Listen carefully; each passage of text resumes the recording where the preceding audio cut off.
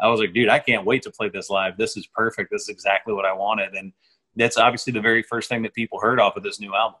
I was raised on country. Gary Barlow, Corey Crowder, and I wrote this song, and it was so funny because when we wrote Raised on Country, we were on the road, kind of tossed around different ideas of like, what would we do that's like an anthem, like just a country anthem for people to sing along with.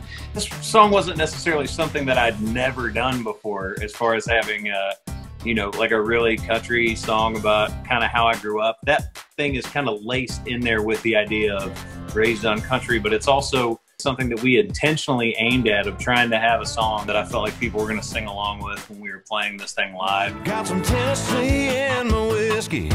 Raise a cup up, baby, with me. I just sang through like a little SM7 mic in the back of the bus.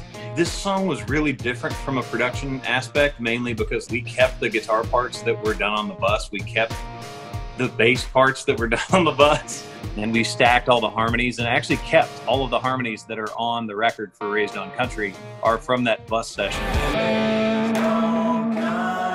Learned a lot about living and a little about love. I basically went in and re-sang the vocal, and Corey and I produced this one together. We had a couple of other instrument parts come in that we had done as one-offs. Normally, everything that I've done has been having everybody in the studio at once. So this was really different, kind of an outside-the-box way to put a track together. I loved that we did that because the energy that was on a lot of those really early parts, I didn't want to lose.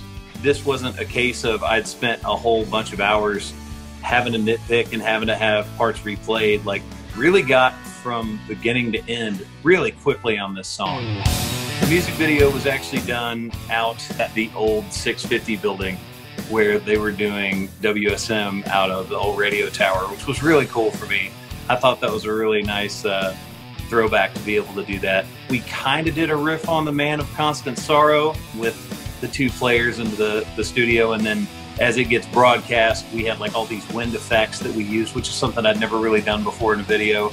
Whereas people are hearing the song, like the speakers are just like physically blowing people away, which was a lot of fun. And it definitely made for a really, really cool video shoot.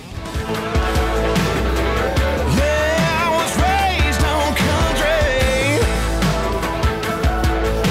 I mean, it's incredible to play this song live and get the feedback. I mean, people love singing along to this one. It's just one of those moments in the show every night where you can feel the crowd is 100% into it by the time we play this song. We had it set, I think, right around the middle as far as like the set list every night. So it was after kind of that initial, like, we're out on stage. We've gone through a couple of things. We've played some fast songs, some slow songs. When we dig into this one, the crowd goes nuts. I was raised on Merle, raised on Willie, got my honky-tonk attitude from Joe Diffie. It was really awesome to get some love shown my way from Joe Diffie, and obviously it's a bit different sitting here saying it now that he's passed away.